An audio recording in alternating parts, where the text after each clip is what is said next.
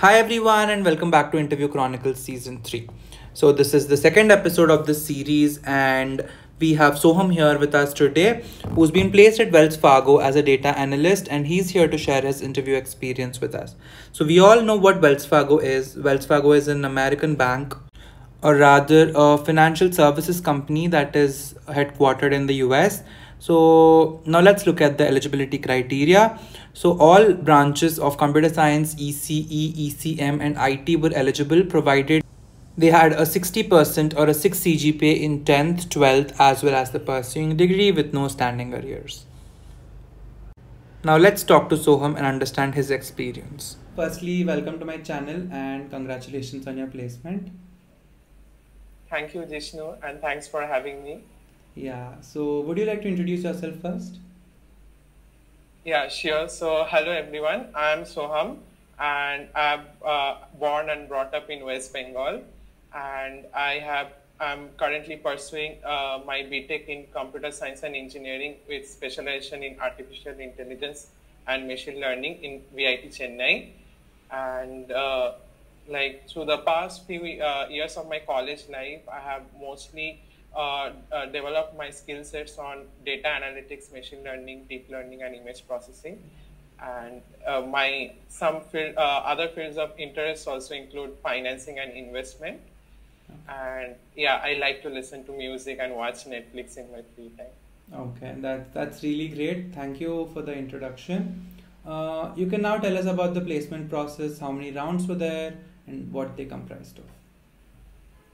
Yeah, sure. So initially, for my role, which was the data analytics role, so there was a OA round where the shortlisted students had to attend. There are 5 sections. So the 5 section comprised of initially there was a verbal section, and after that there was a business acumen section, and then there was an aptitude section. And finally, the last 2 sections, which was exclusive to our role, which was data interpretation and statistics.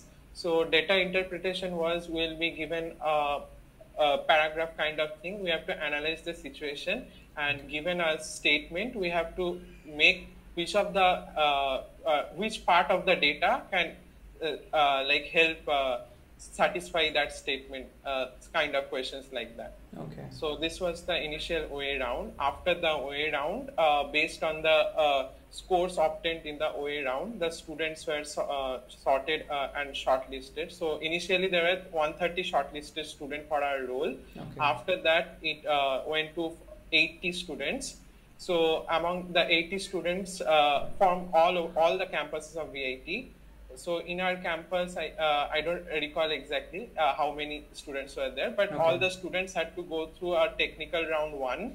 So in technical round 1, it was an face-to-face interview where mostly the students were asked based on what they have given the strong points in their resume. Okay. So when I was asked, so I told my statistics is my strong point and my resume is fully revolved with data analytics and machine learning. Okay. So in my first round, I was asked, even the interviewer who was interviewing me, he was also strong in statistics. So he asked me fully questions on statistics, and he asked me to demonstrate on whiteboards for better explanation. Okay. So after this round 1, there was a technical round 2. So in technical round 2, the interview was taken directly by the senior manager who came for the placement talk, the head of the data analytics team.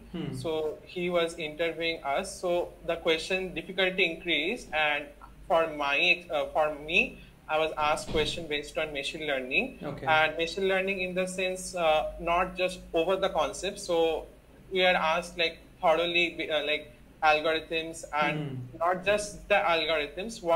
How are the algorithms? What is the significance of the algorithms? Even small details like how will we understand the significance of variables, and several other questions were asked. Okay. So finally, after round 2, the number of shortlisted selected students for the the HR round were 5. Okay. So out of that, from our campus, there were 4 students. Out of that, 2 boys and 2 girls. And from VIT Vellore, there was 1 student for our data analytics role. Okay. So finally, in the HR round, there was no more shortlisting, and we were selected for. We had just a conversation with the HRs. And we finally, they told like we all 5 were selected for the placement in WellsFargo. Okay.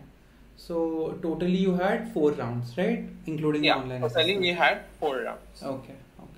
That's really great. Thank you for sharing your experience. And do you have any suggestions for people who want to get in, or for your juniors, or for even people, your parallel, your friends, what you have learned from your experience? Do you have anything to share?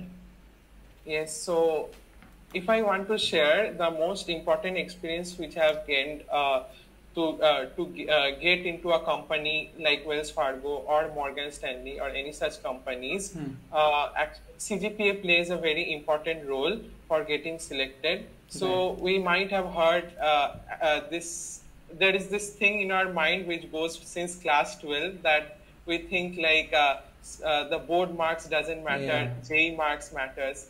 When we get into college, we think college grades doesn't matter, only the skills matter. We'll get into a company. So I have seen friends who are in my school life who used to maintain school grades also, and he also got into an IIT. So from him, I learned a valuable experience that why can't we be the best in both? Right. We can try to improve our grades also, as long as we can be decent in whatever in our interest. It might be competitive coding, it might be web development, it might be machine learning, but we should be strong in that as well as maintain our grades, because even if the eligibility criteria was 6 CGPA, but the shortlisted students were like above 9+ only. So I'll suggest all the juniors from VIT, those who are targeting, like if you are really targeting these companies and it's a dream company for you, you should really focus on maintaining your CGPA. And it's not only that, it also helps you learn things and not again learn from scratch, because for cracking interviews you need to learn CS fundamentals. So for learning CS fundamentals, the course curriculum design for us is good enough. So if we, while we are learning the course, if we keep some notes or something, and so this will be helpful later when we are planning to go for the interviews. So instead of that, again, if we don't do that, we have to, at the last moment, we have to browse to different websites and learn. So if we learn during the course itself, it will not only help us get good grades also, but it will also help in our interview also. So I'll ask every student to enjoy college life also, as well as try to maintain academic grades, and definitely will get opportunity to sit in these companies. That's so true. Even when I was in college, many seniors, you hear them say CGPA doesn't matter, but that's actually very, I do not agree with that at all. At least if you want to get placed early, like the companies are coming to beginning. Definitely. Later opportunities comes, but this time is recession time. So what is happening?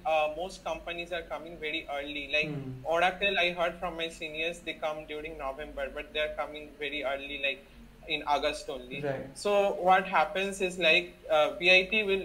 There are so many students in VIT, so there is a competition. So how will VIT send a batch of students for the online round? So they will put a cutoff. They need something to shortlist, right? Yeah, they need something to shortlist, and they cannot go by each and everyone's CGPA and resume and everything. So CGPA plays a very big role if you want to get placed early. Correct. Thank you so much for sharing your experience and for your suggestions. And thank you for doing this. Thank you so much.